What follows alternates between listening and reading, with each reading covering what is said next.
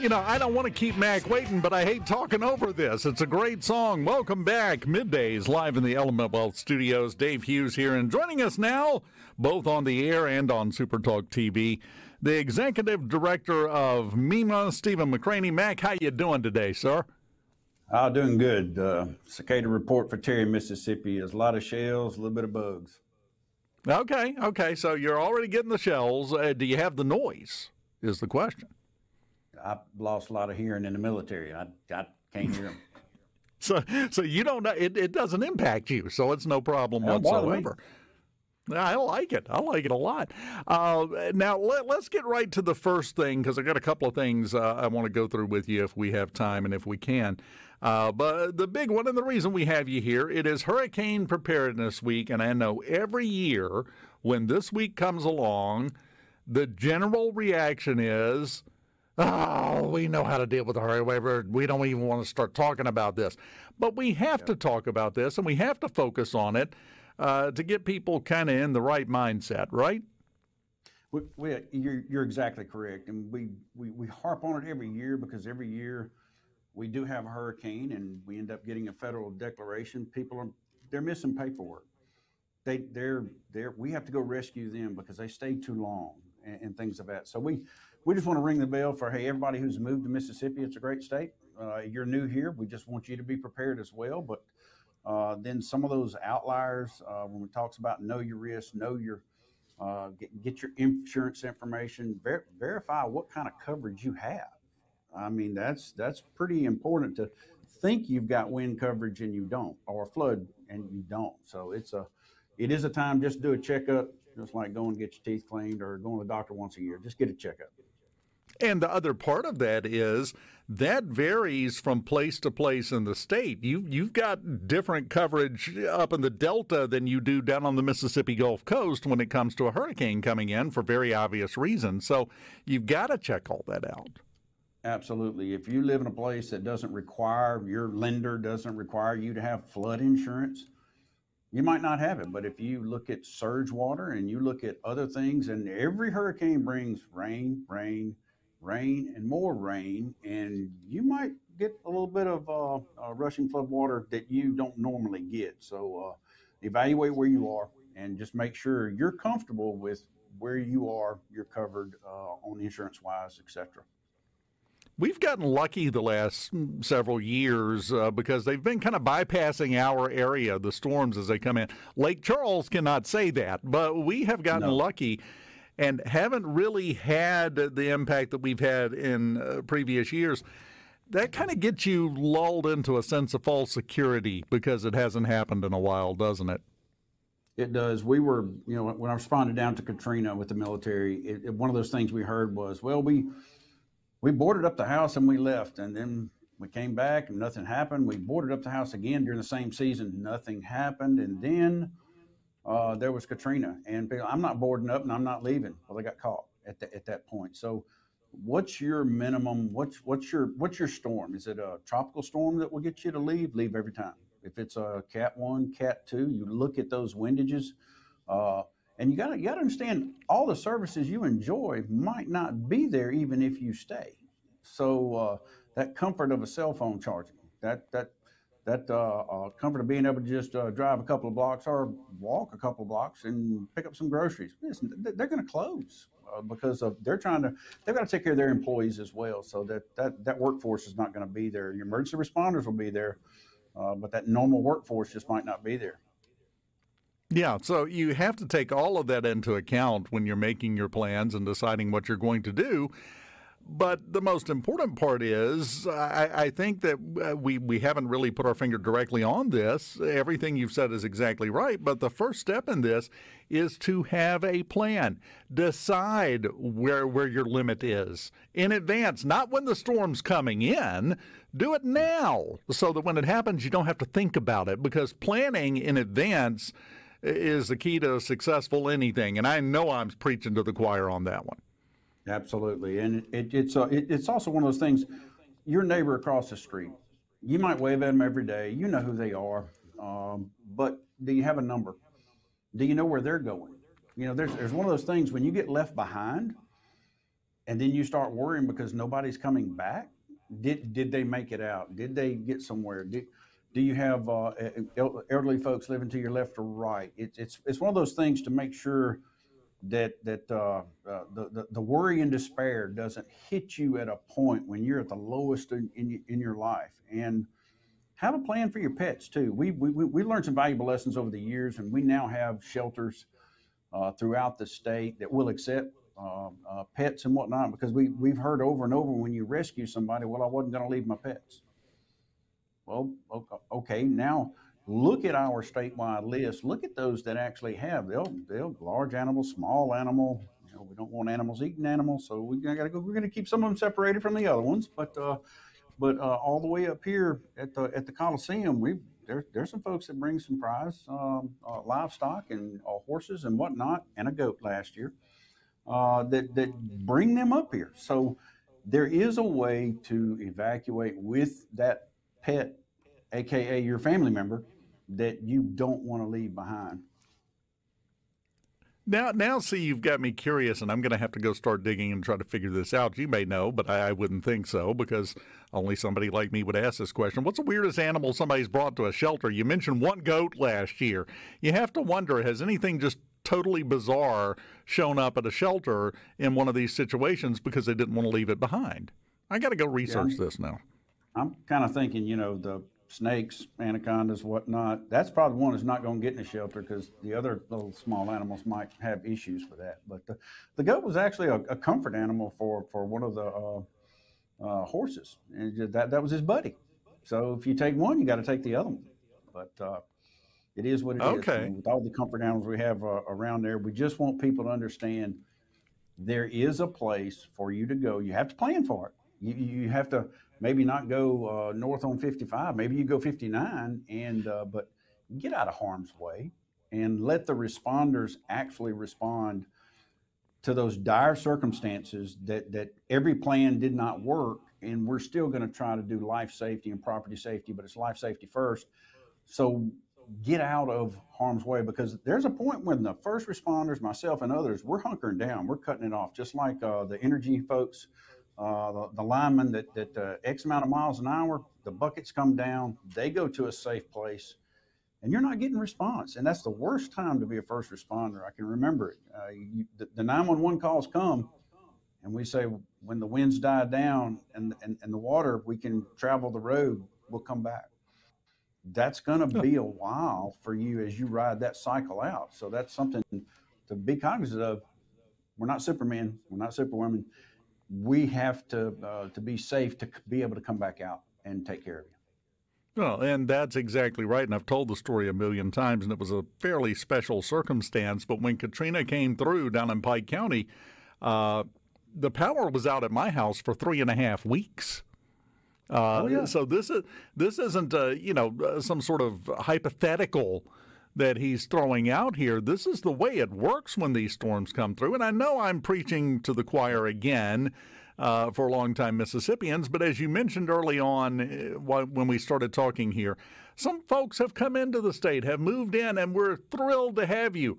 But we really ought to put together some kind of informal hurricane and severe weather buddy system for people that aren't used to dealing with the things that we've dealt with our entire lives. It's just we know how it works, but other people come in here and they don't. And we kind of need a buddy system to get people kind of up to speed and hold their hand through the first time or two when these things happen, because that is important. So reach out and find somebody. Would you agree with that? Absolutely. If you're on the coastal area, lower third of the state, and for the first time in a year you see your neighbor picking up their lawn furniture and putting it away somewhere, you might ought to think about doing the same thing because of the wind and get out of the way, because that they're preparing, because they know something's going on there. And it is the worst phone call ever at a 911 center and not be able to respond, to send somebody out, and you lose a responder and you lose another. We're going to do everything we can do. And I talked to some of the responders in Waveland yesterday. We had a ground zero, went back to ground zero where Katrina came in, and saw some of the the old guys and gals from when I responded during Katrina, still there, still responding, still doing it. We're still saying the same things. We do have an influx of population on the coast. So there was one of those deals where all of our disaster guides, everything is on our website, MSEMA. It'll go through there. There's an old school book in there as well, that I like, because I write people's names and numbers and contact info. Mac, can you hold that thought? Can you stick around for a couple of more minutes? No, I'm here. I'm going to hear some more cicada stories about there's a wasp that actually kills them. Oh, we got to import those. We'll talk about that next. Bag Middays live in the Element Wealth Studios. Dave Hughes here, and Executive Director of MEMA, Stephen McCraney, joining us here. I got one I've got to share with you before we get back into the cicadas. Ron White on the C Spire text line, somebody said, as Ron White once said, it's not how fast the wind's blowing, it's what the wind is blowing. That's the problem. And there's a lot of truth in that. Yeah. Yeah, it'll smack you right upside the head in a heartbeat. You mentioned a cicada killer wasp. Can we import those? Can you buy those at the pet store? Well, I'll tell you what, it's a formidable looking creature. You need to, if you just YouTube it or Google it, whatever you want to do. But here's the deal. Okay, you talk the song that was on right then, it's all right to be itty bitty. Well, guess what? The female is the only one with a stinger. Kills the cicada, stings it in the stomach, lays it upside down in the nest where the other wasp can just feast off of it. So I like them. You know, that is at the same time disturbing and wonderful all at once. I like, because right now, anybody that's dealing with them, yeah, they would like to see a swarm of cicada killers coming in. Don't let one get you, though. I actually had one of those sting me on the ear a couple of years ago. Out of nowhere, just came flying up. It's 2.5 inches long. Yes. It was like getting shot by a nail gun. It was ridiculous. Exactly. And the worst part is this whole side of my head swole up. I don't know if you remember this, Rhino. I tried my best to hide it because I have this habit when I come in here. I've been doing this for so long. When I go to put my headphones on, a lot of times, just out of habit, I just slap them up there like that. Well, this ear was out to here. I'm not thinking. I'm concentrating on what I'm doing. I'm getting ready to go on the air. I slapped those up there and almost passed out live on the air when it hit it because the whole side of my head was swollen up. Those things are vicious, but I would still take them, I think, over the cicadas in the long run here. Now, we're talking about Hurricane Preparedness Week, but I want to veer off just a little bit because of the other severe weather that we're having. And once again, right now, we're somewhat getting lucky, especially compared to the Midwest and the Ohio Valley. They had, I think it was 17 tornadoes across 7 states last night as that system continues to work through there. But this is still a big problem we've got to be aware of and be ready for pretty much every day, I think, don't we? Yeah, every day in Mississippi. It'll rain, you'll get some sleet, 2 inches of snow, nobody can drive, no food in the grocery stores, and then a hurricane that'll throw tornadoes at you. You know, Mother Nature always has has a vote. And if you look at, I heard you talking earlier about what's the forecast for this year? So 23 named storms, 11 hurricanes, 5 major storms. I'm gonna hold this finger up. One is all it takes. And if you get a slow tropical storm that's going to drop inches and inches and inches and inches of water, then you've got a huge flooding factor in places that have never done it before. So it only takes one. I get that they want to put those numbers out there. I'm not going to dispute them with them. I do think we're cyclic with the way the weather patterns work, and it just sometimes we do well. Sometimes we get the dust off the African coast, which is a hurricane killer for me. I love it. It just like sprinkling the white powder in an ant bed, and then the next day they're gone. I mean, it does a very good job. And but we're not going to have the wind shear off those tropical islands that we normally have, so to speak, like we did last year. That wind shear really cuts a hurricane in half, and then it throws them out there at sea.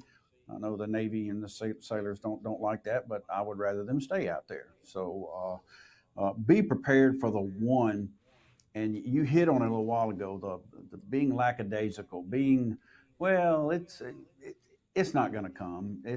pay attention. I mean, we're watching them as soon as they form. I mean, we're looking at it. You've got NOAA that's flying. You've got the hurricane hunters that are flying. And we're actually, our technology from 2005 and 6 to now is leagues. I mean, think about how many computers or phone versions you've gone through. On cell phone, we've done the same thing with the capability, the understanding, the programming, the forecasting thereof to chase a surge line up into the state. You know, we're watching what happens there. So it's the National Weather Service on the coast here in Jackson. We have 4 of them that run the state, and they're great partners and got some great products out there. Well, and, you know, I think you make a great point, because you and I both remember it wasn't that long ago. We would sometimes have a surprise when a tropical system was coming in, and everything said it was going right here. No, wound up over here somewhere. But we have gotten so good at this. I don't remember the last time we had a major miss over the past several years in terms of the forecast path, where it was going to go and what strength it was going to be when it got there, which makes it more important than ever to listen when these watches and warnings are put out. You know, the field goal kicker kicks between the goalposts, right? But you're in the stadium and you can watch the game. So know that you're in the stadium. Know you might be in an impact zone. There can be a shank. There can be this, that, and the other. Just like trying to play golf with me ahead of me. You don't know where I'm going to hit the ball. So I think it's going out that direction. But we're down to where, you know, in the earlier sections of those, you know, we can get 1 to 3, maybe 4 days. We're real tight on that cone. But then we're going to give you our best guesstimates, what we think might happen on that 8, 9, 10 day out. So just don't go off the grid and bury your head for 7 days, because you'll find out one's in the Gulf and it's barreling. And then you can always get that unforeseen, the WAG, the Katrina WAG, as it moved back over and got Mississippi. And a couple of them do that. They have that last little, just before they get on landfall, they'll jump. Left or right. And so we're giving you our best guess of all the years of service that the National Weather Service has, the National Hurricane Center, you name it. I mean, I've got people that call me personally from up there. Hey, you're watching this, right? I'm like, oh yeah, I'm watching it. I'm all over this one. I love a miss, but you know, I'm also friends with emergency management directors in Florida, Alabama, Georgia, the Southeastern Conference Region 4 of disasters. I mean, we're going to get them. We know somebody within there. We're going to go help them if we don't get hit. If we get hit, they're coming here to help us. Same thing with Rolling Forward. Florida came and helped me there tremendously during that tornado. And it could just be one tornado. You might not get the big hurricane. You'll get the tornado, though, and it will decimate your area.